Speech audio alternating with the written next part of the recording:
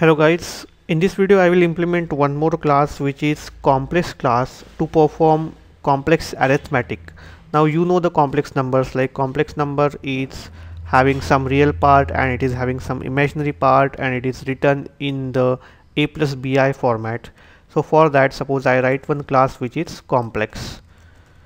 Now to this complex class, what will be the data members? Real part will be there and imaginary part will be there. So suppose I declare real and imaginary as data members. In the public part, I will write some functions, like there will be default constructor, there will be parameterized constructor.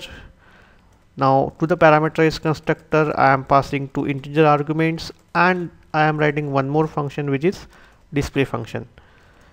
So I will declare the objects of class complex in main function. So suppose if I declare complex C1 as object of class complex, then this will call the default constructor and I want to initialize default values for real and imaginary as 0. So default number will be 0 plus 0I. So that I will do in the default constructor. So how to write the definition of constructor? No return type. After that, class name is complex, scope resolution operator, and function name is also complex since it is a default constructor. And inside that I will say real equals to 0 and imaginary equals to 0. Then parameterized constructor I will write. Parameterized constructor will get called if I declare the object something like this. I am passing the values from the parenthesis 12, 24. Then in that case the number should be 12 plus 24I. So 12 will get assigned to real part and 24 will get assigned to imaginary part. So how to write the definition? No return type, class name is complex, function name is also complex. It is taking two integer arguments. So I will say real equals to R and imaginary equals to I. To display the number, let me write the display function. So void is return type, name of the class is complex, scope resolution, name of the function is display.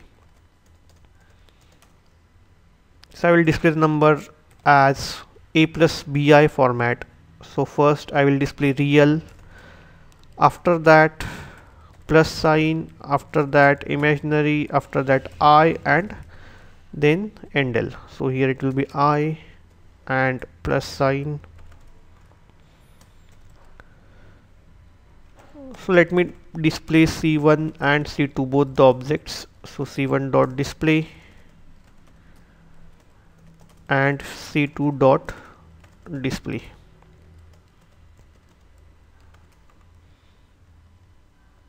Name of the file is complex.cpp. So let me compile and run that. G++ complex.cpp -o, complex is the executable, /complex.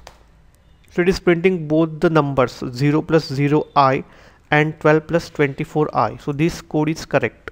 It is printing the complex number.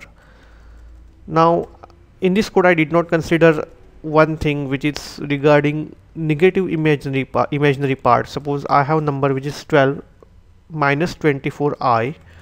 Then now if I compile and run, it is printing first number correct 0 plus 0I and second number is getting printed as 12 plus minus 24I. So this is not proper format. So for that negative imaginary part I need to consider. I need to change some code. So here I will say if I take one char ch. Now that ch is nothing but sign which I want to display. So that ch will be plus if imaginary part is positive and it will be minus if imaginary part is negative. So I will write code for that here. If imaginary is greater than equals to 0, then ch equals to plus, else ch equals to minus. And instead of plus sign I will write ch here.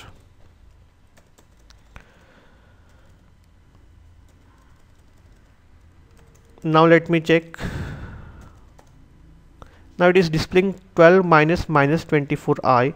So 1 minus is extra which is getting printed. So for that, again, ABS function I will use here, which will print absolute value. ABS function gives the absolute value, so I am not supposed to print negative imaginary part. I will print absolute value of imaginary part. ABS function is under math library, so I will include CMath here.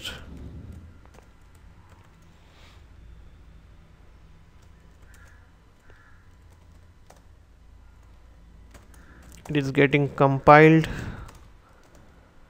Now it is printing correct, 12 minus 24i. So this is the class complex which I have implemented for complex arithmetic. Now let me do one more thing. Suppose I have two objects, one is 1020 and other object is say some 1224.